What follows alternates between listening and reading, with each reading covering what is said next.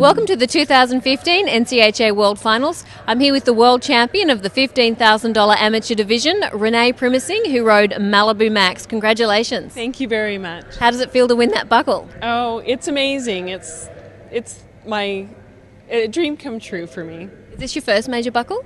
Yes, it is. So it's a special one then? Very special to me.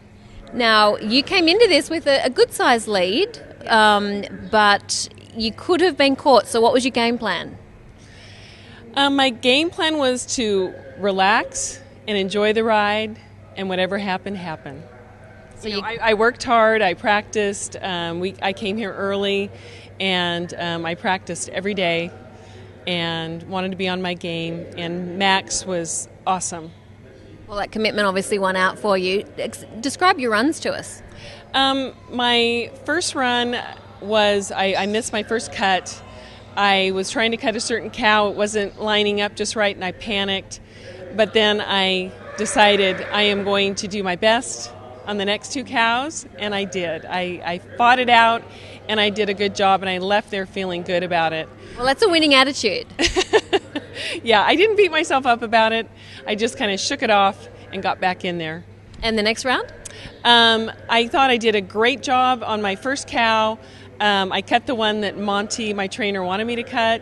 It was a great cow. We really were going at it. Perfect cow for Max. And my second cow was a tougher cow. And I ended up going over to the right, and I needed some herd help from Mike Woods, and it kind of took me out of the money. But the rest of the run I felt very good about. Yeah, and you've ended up victorious. So tell us about your horse, what you like about him. Max has a lot of chrome. He's very fancy, I think, in the show pen, and he's an awesome horse.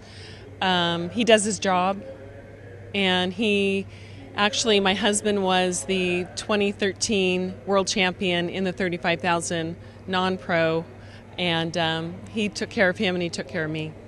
What was it like living on the road and competing all year? Ups and downs. I definitely had some downs, and my husband stood by my side the whole time and helped me through it. Since he had gone through this when he hauled, he knew what it was like, and he kept pushing me and encouraging me, and that kept me going. Plus when you'd have a 74 or 75 run, that also keeps you going. Yeah, and it's important to have that support, isn't it? Yes, very much so. Makes all the difference. Thank you very much, and congratulations once again. Thank you.